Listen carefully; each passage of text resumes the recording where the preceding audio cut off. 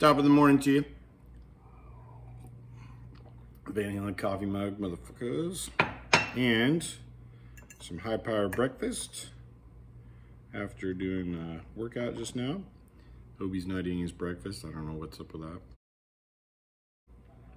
Anyways, probably gonna go down and join the Brandon Tatum March on 3rd Avenue today in Phoenix. I hate Phoenix, but if there's other Trump people there, I'll go. So you guys might be hearing from me later. Pretty unhappy with this. Very, very unhappy the last few days. No bueno. Am I a sore loser? No, I'm not a sore loser. If they win, they win. But how they're trying to win is pretty funky.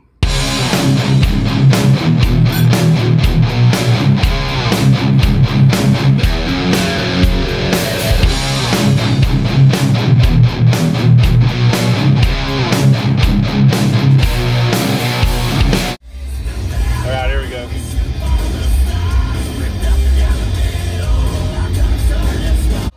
So we first get there, and I didn't really know how things were going to go, but it turned out to be probably a couple thousand people and extremely nice people.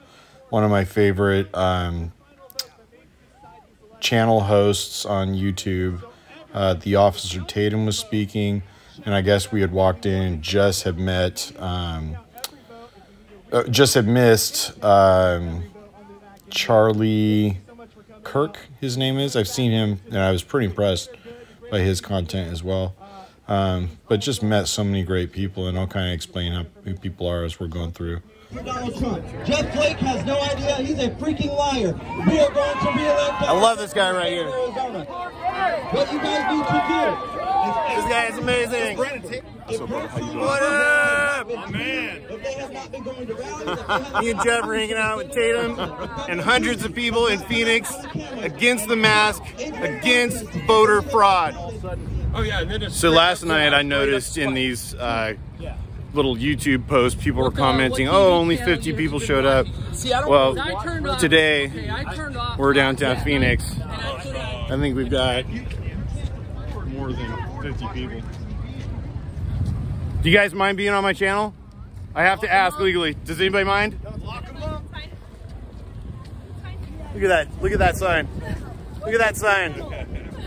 That's Phoenix, man. That's Phoenix. Right?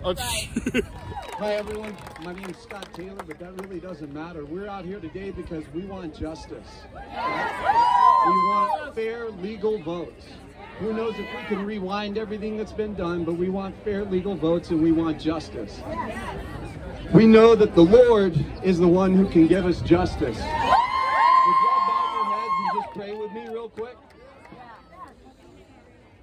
Father, good morning. Lord, thank you for the opportunity for everybody to be here. Lord, we're seeking your aid in our country in a way that no other man, woman, or child can do. Father, we know you love justice, and we ask that you would bring it swiftly. Lord, we love you, and we ask all this in Christ's mighty name. Amen. So yeah, as you can see, it was really pretty special because it's not a mob like you see with the other party. Unfortunately, it's really unfortunate that another party would be like that. But it is more of a movement, and a lot of these people, like myself, probably weren't even Republican 10 years ago. And there was a prayer said where all of us, you know, kind of bow our heads and took a moment. And there was a moment where we sang the national anthem and we said the Pledge of Allegiance. Things that are so instilled in our country that, you know, are being lost. And they really instill tradition. They instill something that gives us the embodiment of a country. One thing that's not being talked about at the Trump rallies is there are beautiful women here. Dude, there's even free Trump t-shirts. I'm gonna get a t-shirt. This is fucking beautiful. I ask that you open our hearts, and I hope you guide us on the path to prosperity and to bring us closer to you. In God's name, amen. Amen.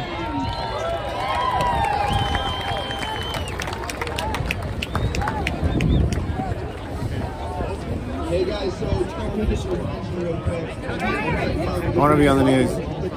You have to ask the disclaimer.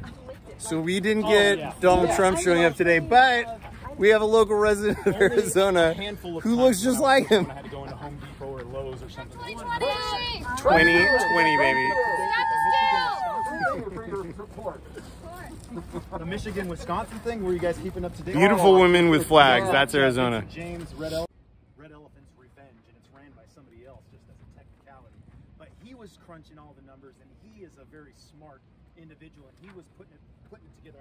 This is Jeff, guitarist extraordinaire, talking. And it shows that bell curve, that parallel bell curve that Trump and Biden were on, in any normal circumstance in any election, really, kind of doing that at normal. So yeah, it was just cool conversation with so many new people. These are two people that I think we'll definitely be seeing out at shows. It was crazy because we ended up really chatting with these people, thinking I didn't really realize the guy was dressed as Donald Trump, which is funny. But when he takes his garb off and his mask and everything, he was the most down-to-earth guy. And these are just two really cool parents, conservatives, people that we ran into that I just think embody, what the Republican race of now is about, the Republican Party of now is about. And it's really about people who truly care about important issues. They want to see families thrive. They want to see everyone around them thrive. This is not how, when I had grown up as a kid, long-haired rocker kid, we couldn't stand any of the Republicans. They were very for themselves, but just really cool people. And we just met so many other people that were great. So into the day, Jeff and I stopped by and we grabbed some food at Handlebar in Apache Junction. There were a couple other old timers that had been at the rally that were really cool. And as always, Heidi and Jessica were just fabulous, helping us out and grabbing our food and drinks.